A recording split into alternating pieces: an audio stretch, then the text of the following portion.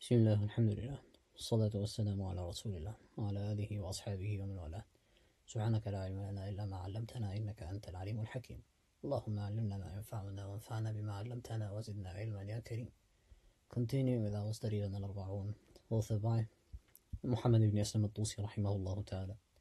We stopped at the statement of the author باب ما تجب فيه زكاة. باب ما تجب فيه زكاة. The types of wealth that zakat is obligatory upon.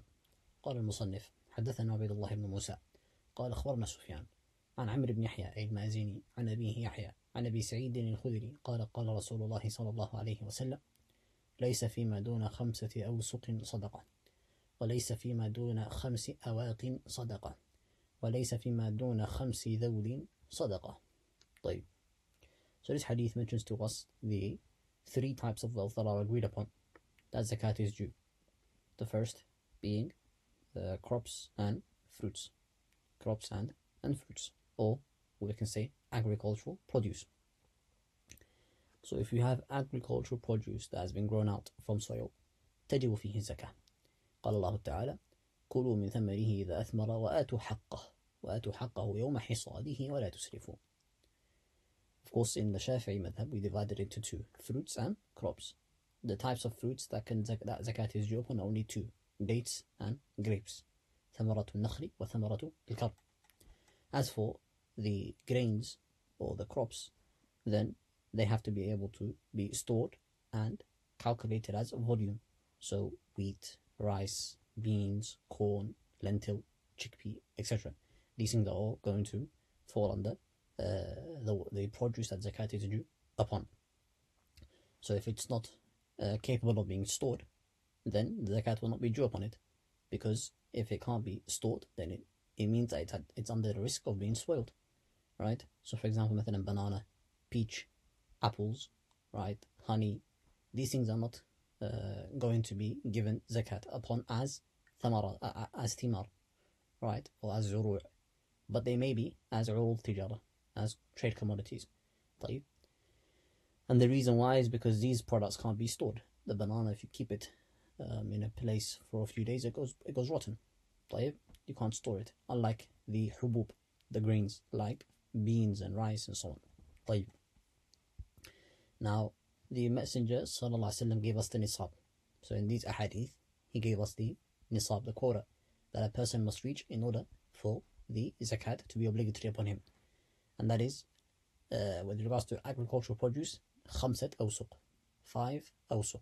أوسق جمع وسق. And when you convert it to modern monetary or modern measurements, it's equivalent to around 600 or 650 or so kilograms. 650 or so kilograms of agricultural produce. So if you produce 650 kilograms of agricultural produce as your harvest, then عليه زكاة, فيه زكاة. How much do you pay? It depends upon whether it was irrigated manually or irrigated naturally. If it was naturally irrigated, meaning that it was watered by rainfall or a river without the use of machines, then فيه العشر, you pay 10%. And if it was manually irrigated, meaning you needed to use machinery in order to irrigate these crops, then فيه نصف العشر, meaning 5%. طيب. So let's say you produced 1,000 kilograms of rice as part of the harvest. Now, once that harvest is done, as Allah subhanahu wa ta'ala mentioned, وَآتُوا حَقَّهُ يَوْمَ حَصَادِهِ. So on the day in which the grains have become hardened and are able to be harvested, and you've harvested it, and you've removed the chaff and so on, and you've weighed it, and you found that it's come to 1,000 kilograms. You will now look at whether you manually irrigated it or naturally irrigated it. If you say that I naturally irrigated it, meaning it was naturally irrigated, then you'll pay 10%, you'll pay 100 kilograms. And if it was manually irrigated, you'll pay 50 kilograms of that rice, and you have to pay the rice, meaning you pay in kind. You do not pay the value. So you do not say, مثلا, I'm going to pay the worth or the value of 50 kilograms of rice. لا. You have to pay 50 kilograms of rice or 100 kilograms of rice. طيب. Likewise, you can't say I'm going to pay the equivalent of it in another type of food. Like, you have to give it in rice, not in another type of food or in another monetary value. هذا معروف يعني يشرح في كتب الفقه. It's studied and learned in the books of fiqh in more detail. طيب. So that's the first point. ليس فيما دون 5 أوسق صدقة. طيب.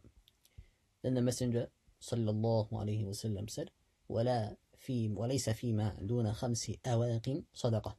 And there isn't below, so meaning, so the first point, if it's below the nisab, لا زكاة فيه. So if a person has 400 kilograms of rice, then there's no zakat to upon. He can pay it off as صدقة, لا إشكال في ذلك وهذا له, but there's no zakat obligatory upon him. And then he says, وليس فيما دون 5 أواق صدقة. And there isn't any zakat below 5 أواق.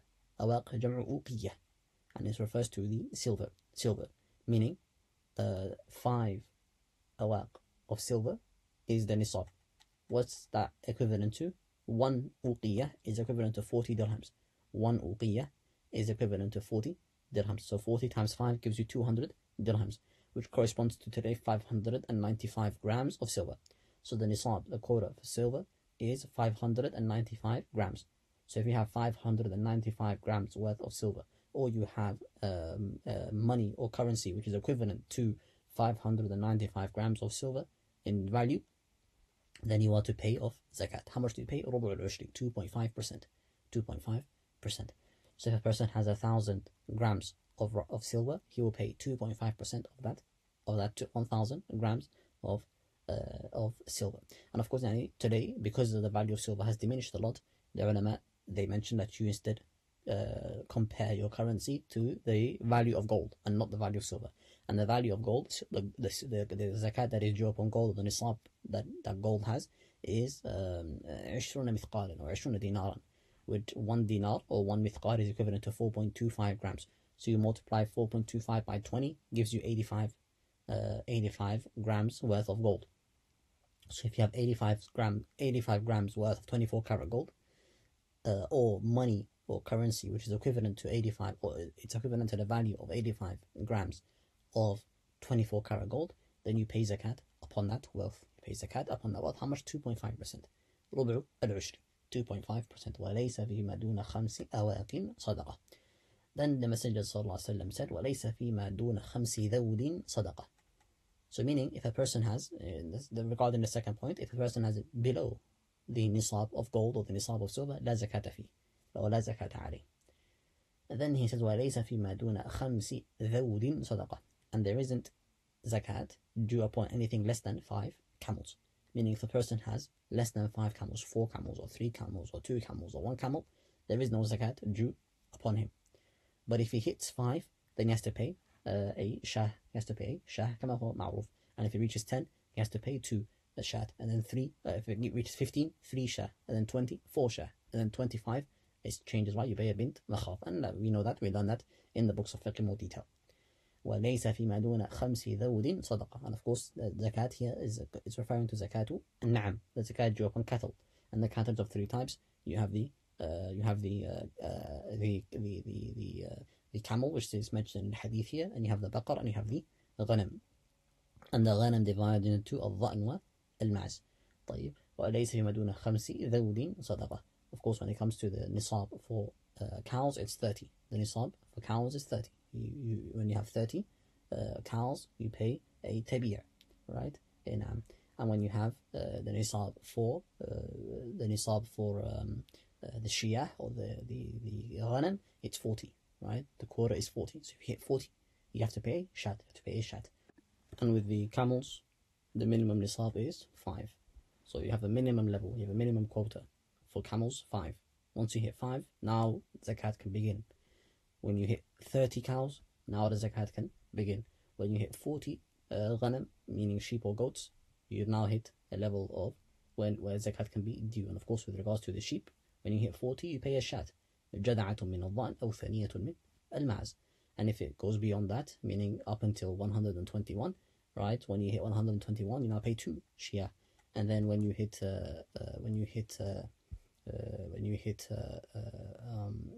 201, there's 3 shah, right? And then from 400 onwards, you pay 4 shia. And then في كل 100 شاه كما هو معروف ومصدر في كتب الفقه. As for the cow, the أول nisab is 30. You pay a tabi'a. And then when you go beyond that to 40, you pay a musinna. And then على ذلك فقس, meaning for every 30 you pay a tabi'a, and for every 40 you pay a musinna. And as for the ibil, أول نصابها خمس, right? And then you pay in it a shah. And then if you have 10, you pay 2 shah. 15, 3 shah. 20, 4 shah.